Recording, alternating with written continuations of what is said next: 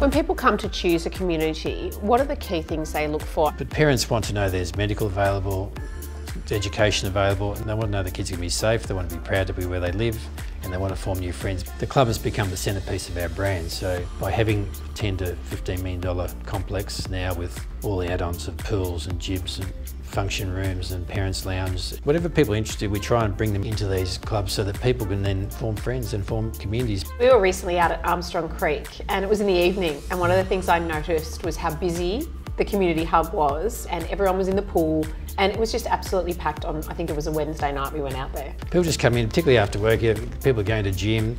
We've got the regional park next door, so there's so many kids playing in the park, and then there's cafes, is the interaction between the two, so people can get their coffee and go to the parents' lounge into the club or go play tennis. It's just a real hive of activity around Armstrong. It's probably one of our biggest showpieces at the moment.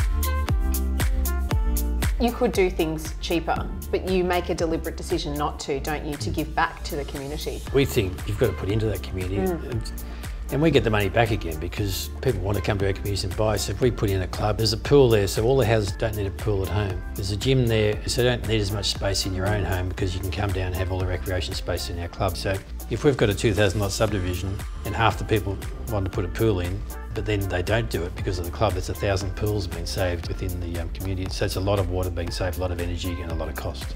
And people are really happy to embrace the community like its centres. It's the heart of the community, isn't it? Oh, they just become proud to be in it. And I've actually known people in Geelong who actually want to sell in the project they're in so they can be in the club with their friends within our community. So it really does prove itself.